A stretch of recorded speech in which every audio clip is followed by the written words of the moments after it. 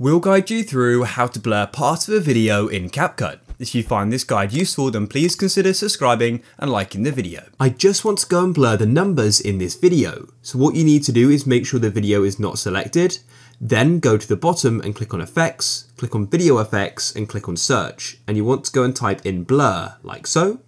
And then go over to the right, select blur, press cancel and click on the tick. Now what you want to do is extend the blur for the entire video by holding and dragging on the endpoint. Select the video in the timeline and then scroll along like so until you see the option for duplicate like this.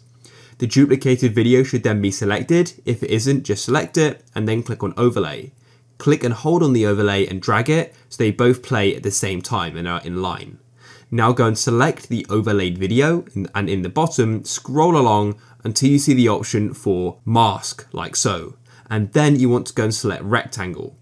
In the bottom left, click on invert, and then what we can do is start adjusting the size of the blurred area. Now, if I go and scrub through the video, you'll go and notice it moves and then the numbers are unblurred. So what we need to do is keyframe. So go to the right of the play pause button and click on the keyframe button, and then you can start to move it and just keep moving the blur to go and keep up with it. A keyframe should automatically be added as well, so it should be super simple to do. Once you finish, click on the tick and I'll play it back, and as you can see, the blur moves with the numbers.